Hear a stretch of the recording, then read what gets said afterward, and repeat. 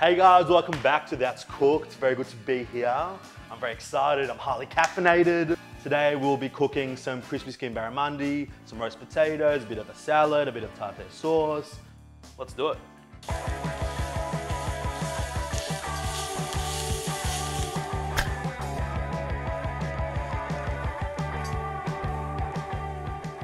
First step, we're gonna get our potatoes on. We're gonna preheat our oven to 190 degrees. If you don't have a fan force oven, put up to like 200, 210. These are just some brushed potatoes from the supermarket. They're sort of, I think, the Sebagos. You can use Desiree potatoes, some kennebec potatoes, whatever potato that has like a nice sort of floury content, because that's what actually gets crispy. Is the kind of thing we're looking for. So I've washed them pretty well, and now we're just gonna chop them up into like decent sized chunks. But yeah, you're looking about like 4cm pieces. Just want them roughly the same size so they cook evenly.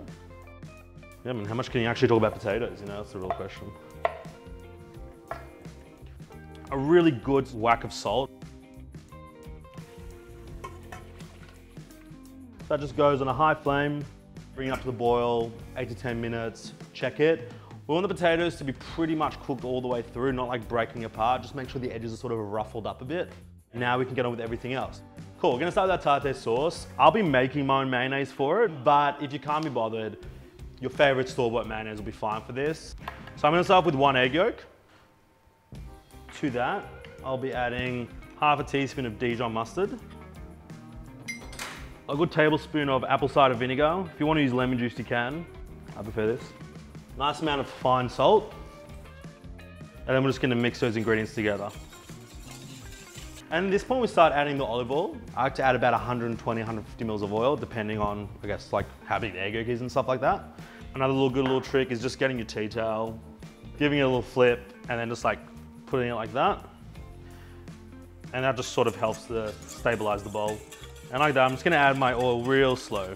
Like, you're not rushing, you know, you got plenty of time, potatoes are on. This is what we're looking for, really nice thick mayonnaise. Yeah, it's like a really nice solid base. Alrighty, so there are many like different variations to make a tartare sauce.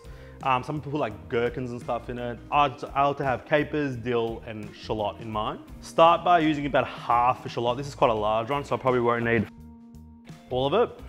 If you have really good knife skills and a really good knife, and you want to dice it like, sort of like this, that's really awesome. But if your knife skills aren't that good and your knife isn't that good, that's also really fun. You can just like go over it and do the old like hand over knife situation. You know, in a restaurant I'd be caned, you know? Can't do that in a restaurant as a chef. So it's probably about a tablespoon of chopped shallots. I've got a small sort of handful of dill over here. Just take it off like the big stalks.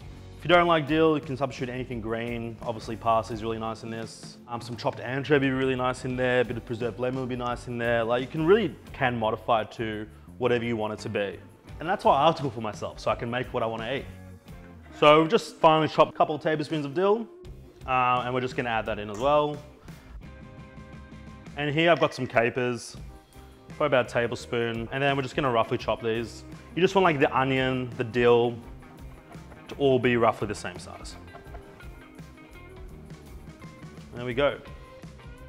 And what I like to do, I like to get some yogurt, and just like a heap tablespoon. This by no means is traditional, but it just sort of does lighten up everything a bit more and just means you can like eat a lot more tartare sauce without feeling sick, which I think is ultimately a good thing. And yeah, just like whisk that in.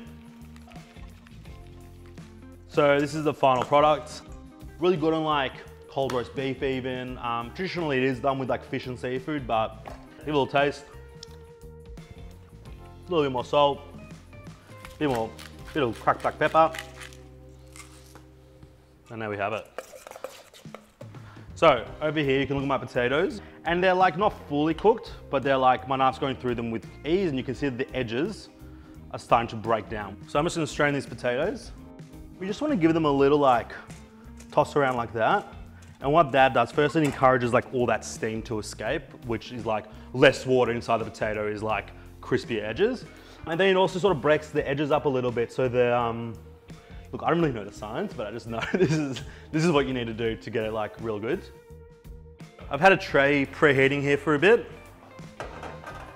Just got some butter over here. And also at this stage, if you want to add some rosemary or garlic, that's also great. And then I've got just like a neutral flavored oil. So this is a sunflower oil. Olive oil will be too strong in flavor.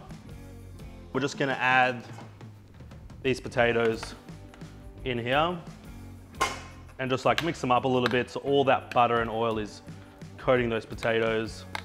So that's gonna go in the oven for about 45 minutes. Every 20 minutes or so, I'm just gonna give them a little shake up so it's all cooking evenly. And now it's time to make this salad. And essentially, I'm just gonna use 3 Lebanese cucumbers and 1 kohlrabi. Slight unusual vegetable for most home cooks, I assume. Really mild and sweet and like crunchy, almost like if a radish didn't have that peppery edge. It's not a dissimilar sort of texture. I like a bit of a streaky peel. I just think it looks pretty awesome. Does absolutely nothing to the flavor, but you know, food is visual.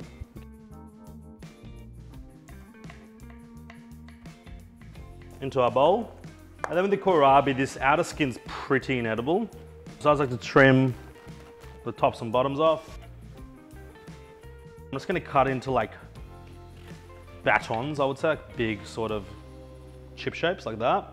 And then from there, we're just gonna do a similar process to the cucumber where it's just sort of odds and sods. So that's the kohlrabi done. Gonna pop that in with the cucumbers. And then we're gonna go in with the juice, half the lemon, some fine salt, a nice amount of olive oil, and then we're just gonna give it a little mix. Alrighty, finally for the fish. Over here I've got Barramundi with the skin on. Very accessible. I got it from like the middle bit of the fillet. I asked my fish monger to do that. I'm just gonna show you guys how to get a real nice crispy skin on your Barramundi. So we're just gonna pinch it like that and then just go through it. It sort of helps the fish cook more evenly, but also make sure that like the fish doesn't like buckle under the heat, so it doesn't like contract as much. It's easier to control. And here I've just got my pan preheated on like a medium heat. Again, another neutral oil. I just like to use like a nice sunflower oil. I'm gonna put some fine salt on my fish on the skin side. I'm testing it. I can hear the sizzle. And I'm just gonna lay it away from me, just like that.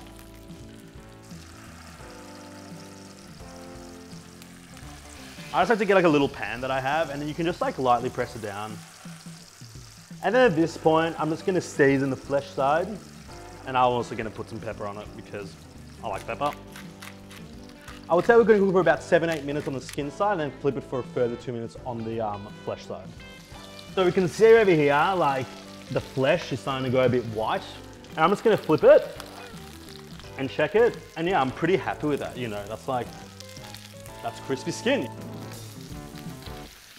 So our potatoes are pretty much done. Our fish is getting nice and crispy, and now it's a good time to just sort of bring everything together.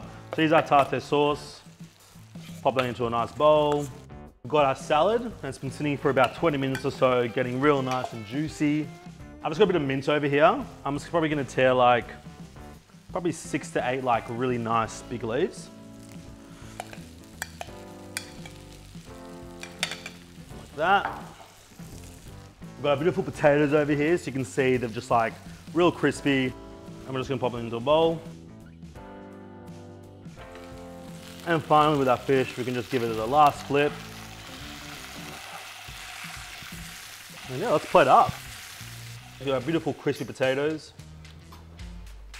Just over here. Go with our salad.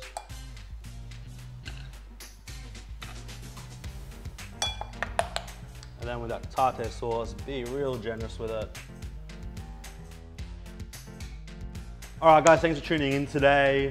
Got some beautiful crispy skinned fish, some crispy potatoes, soft tartare sauce, fresh salad. For the recipes and other videos and ideas and just general personality things, click on the link to my Instagram over here. Yeah, see you guys next time. Alrighty, bloody tuck in. Oh. It's just good, you know? I think you and your friends will be very happy with that.